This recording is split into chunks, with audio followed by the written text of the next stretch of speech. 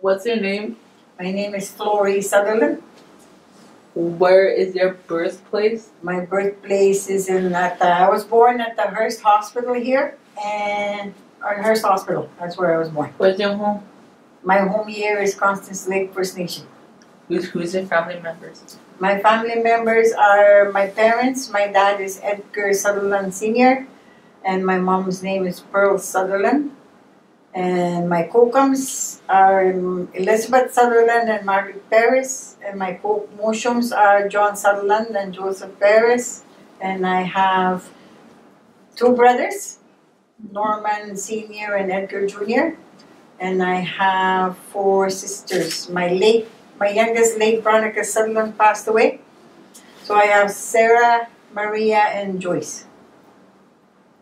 My family members.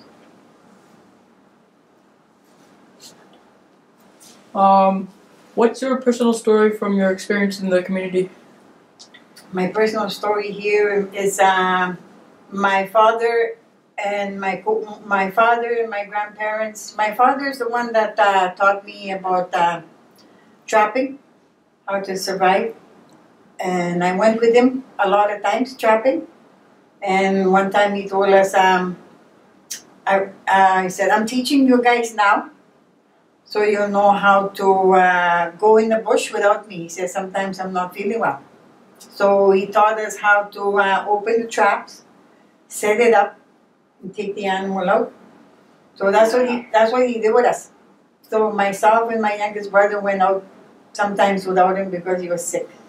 That's what he taught us. And my co-com, Elizabeth, is the one that taught me a lot of stuff. How to get on the canoe, how to get off the canoe, and go paddling. And fishnet, she taught me how to do that. She taught me how to snare, how to skin, how to scale a fish, how to cut it, how to fry it. She taught me lots of stuff, my co-com, and I'm very happy for that. And my mother is the one that I admire most because she taught me how to, clean house, how to keep clean, how to look after my siblings, and on. And plus, I do help a lot in the community. I volunteer a lot, and I'm still doing that. So, and I teach here. I've been teaching for, over 20 years in that old day school there, Indian day school, and then here. So I love my job. I love what I do. What is important for the community? What is important for the community? More businesses, like for the youth, like you guys, to continue your education, get into business, and to have more awareness about what's happening in our community. Let's say, like right now we have problems on drugs and alcohol. We can have more awareness on that, teach that, and the importance of it. To look after ourselves, to look after our siblings and all that. That's the importance of our community. Plus to be safe, keep our community safe. And when we see someone in a situation that they need help, then we step in and ask if they need help or not. Good. What advice can you give youth today regarding education and preserving culture at the same time? Okay. When I was going to school here at that Indian day school, I learned a few stuff, but not everything. And I went to Hearst. So at the age of grade 10, I sort of leave school to go to work in Thunder Bay. And then I came back home to come and look for jobs, look for employment. And I worked here at the school after as a native language teacher. I taught Cree. Then I wanted to go to school in Lakehead University, well, any university.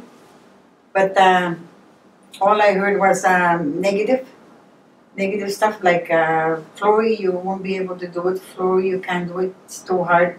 University going to be too hard. You're going to come home. You're going to get lonely. That's all I heard. So I told myself, well, Florrie, let's give it a try. So I went. I went and registered. So I went register. I got in. I got in at Lakehead University. And I graduated with Bachelor's of Education, Bachelor's of Arts. So because of I wanted to be positive for myself, for my community, to come back here and teach. And for preserving culture at the same time with education is knowing who you are, knowing myself, who I was at that time. I didn't know at that time because I was still searching. And my father, when I was at university, I called home. I told my dad, I'm searching for my family tree. And that's when my dad told me that, our last names is not Sutherland. It's, we have a different name. It was changed because of treaties, when they signed treaties. Government went around signing treaties. Yeah. They changed our names because they couldn't say our names. There was a Hudson Bay Company in Mamatawa. You remember you guys, we go to Mamatawa trips? There was a Hudson Bay manager there, and his last name was Sutherland.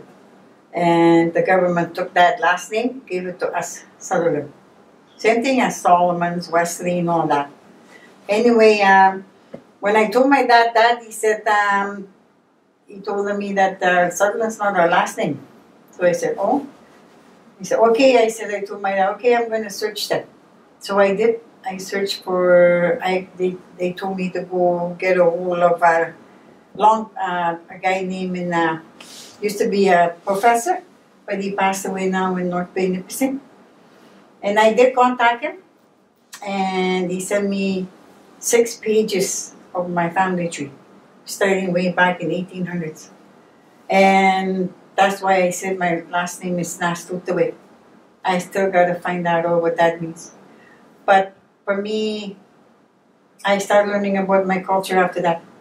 I started going to ceremonies. I started asking questions because I found out my grandparents, Elizabeth and John Sutherland, they're traditional healers.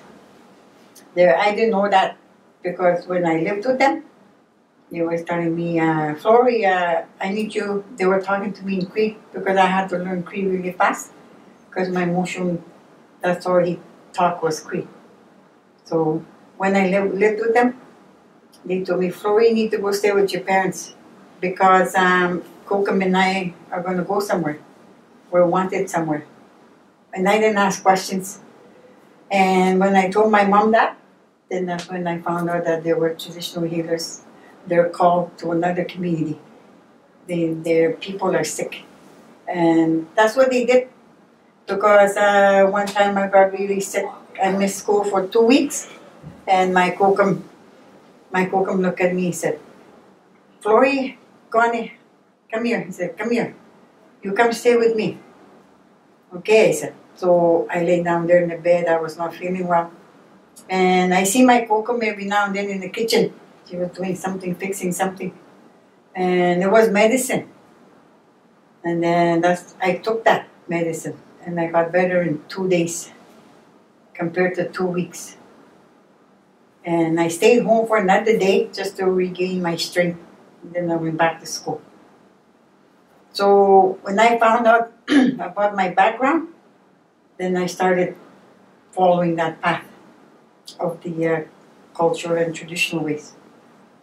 So I'm still learning. I receive a lot of good teachings from teachers. And so I learn every day as I go along. So what I say to the youth, for you guys, is that to continue your education. Even though somebody says you can't do it, don't listen to it. Just move forward. Do what you have to do, okay? For yourselves and for your, for your community. Bring it back here. Okay? Miigwech. Miigwech.